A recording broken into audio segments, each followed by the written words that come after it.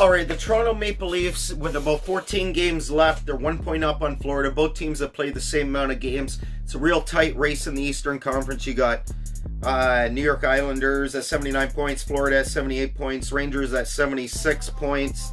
In the wildcard spot, you got Columbus at 81, Carolina at 79. The Leafs, I really don't give a fuck what they do in the regular season as long as they make the playoffs. To me, this season is all about prove it to me in the fucking playoffs. And it's driving me nuts hearing people in the media or some fans, whichever the case may be, going on and talking like Leafs fans are thinking they can beat Tampa. No. Don't get it fucking twisted.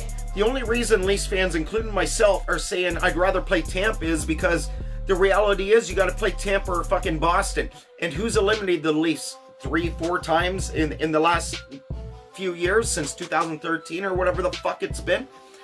Boston Bruins. And Tampa has lost Steve Stamkos probably for the first round of the playoffs as well as the end of the regular season. I would much rather take my chances playing Tampa. That doesn't mean I think the Leafs are gonna fucking beat Tampa, but I think their chances are a lot fucking better against Tampa than they are against the Boston fucking Bruins, because they seem to be a nemesis to the Leafs, especially with the newer Leafs teams in recent years, in recent memory.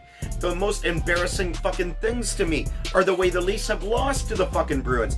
I don't give a fuck about losing to David Ayres and the fucking Zamboni driver when you're down 4-1 halfway through the fucking game. Anyways, I don't give a shit about that. It's a meaningless regular season fucking game. Do I wish the Leafs came back against them? Sure. Was it embarrassing? Sure.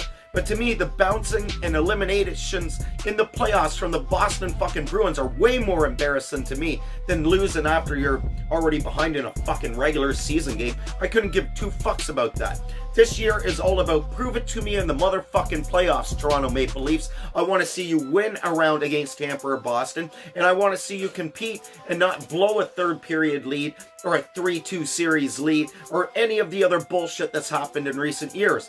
I want to see if Kyle Dubas's fucking team and his analytics can get it done. And I'm not a hater of analytics, nor am I a hater of the eye test. I think you're a fucking idiot if you don't use both to make your fucking decisions. Because analytics don't tell you everything, like in hockey. Goals against average, sure.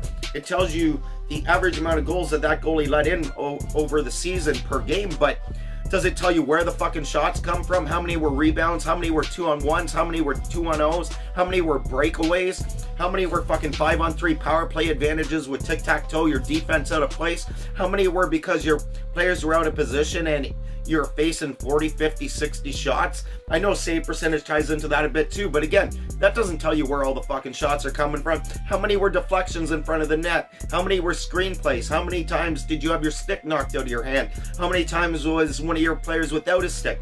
So many fucking factors go into it that other than just the eye test or just analytics. You got to use them both, blend them together.